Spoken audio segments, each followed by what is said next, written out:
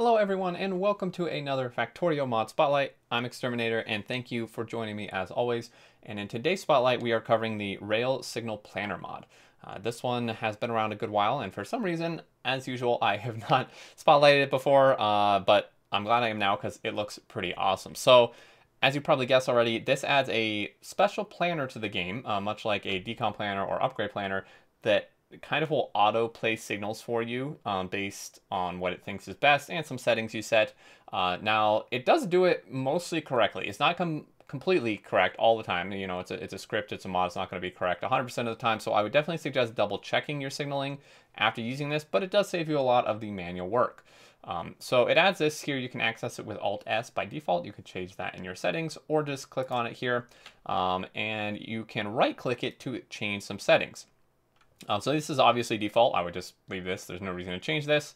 The train length is the locomotives, number of locomotives, and wagons. So I set this to 4. So this could be, it's basically 4 like train parts. So it could be a loco and 3 wagons or 2 locos and 2 wagons, etc. That's just the number of things in the train basically.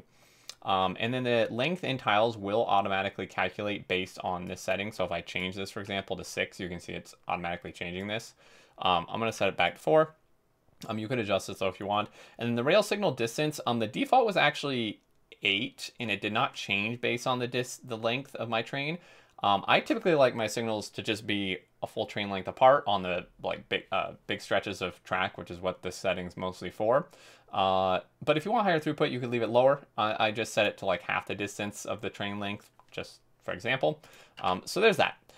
We have a junction here that I've taken the signals out of just to show an example. This is how it was signaled originally. And you can, I'm not going to show every single signal, but generally speaking, there's chain signals before crosses all throughout the thing at like the intersection, and then rail signals before merges and sometimes at the end of the path.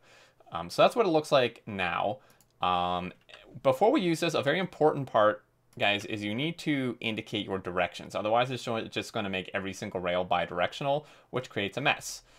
So what we're going to do is place a signal here and here to indicate that, you know, we're doing right-hand drive. I'm in the US, so that's how we drive. So I'm signaling this like that just to indicate, and then I need to do the same here. Again, so this is going to be there and there. I guess I didn't remove those yet. And then this is going to be here and here. And I'll just stick them at the end too, just to make sure. I mean, that should be very plain that is how that works. But just to be sure, for this example, we're going to set that. So now it knows which direction the flow on these rails go. So at this point, we just take this and we drag. I'm actually going to turn off my bots for a moment and select this. And it's going to go ahead and place signals. And I'm going to let my bots place them. And then after they're placed, we're going to compare it to the original junction and see how it does compare. Now, it actually auto marks things for deconstruction that it deems as being incorrect. And the reason these are so close, like this is super close. This is way closer than I'd want. But this is the 13 tiles, I believe, that I set. 3, 4, 5, 6, 7, 8, 9, 10, 11, 12, 13. Yeah, so I would set this like definitely a farther distance, but you can do whatever you want. So this is what it looks like. For the most part, it looks pretty good, aside from the signals being super close together. If we take the original one and overlap it here, I'm going to kind of get out of the way. There are some differences. It is using a lot more chain signals, which doesn't really hurt, I don't think. You know, there's like a lot of chain signals where I would put normal signals, but that's not really a bad thing. And then it maybe just put them in a little bit of a different place, but generally speaking, it's like the same signaling. I would say this is pretty correct. I would have to look at it closely, but this looks pretty good. Now, if we just, I have a long stretch of track here to just demonstrate that, but I'm going to go ahead and just jump this up to match the distance of my longest train. In fact, I'm actually going to go a little bigger than that. And then we're going to select this and, oh, right, we didn't indicate a direction. There we go. So hopefully that should work then. So you can see now. So it's moving these and then, yeah, so it's a little wonky. Again, you do want to like double check this. It's kind of offset these, which is really not what I would want. But it is placing them the correct distance away from each other that I set.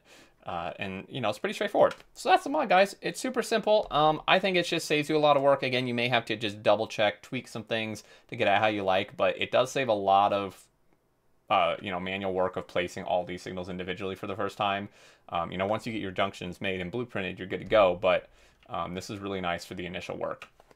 In terms of settings here, real quick, there are none. Research, there really isn't, as far as I'm aware. It just is a planner, so there's no research connected to it, and that's it. I hope you find it helpful, and if you have any questions or thoughts, please leave them below in the comments. There is, as always, a link in the description to the mod portal page where you can check this out.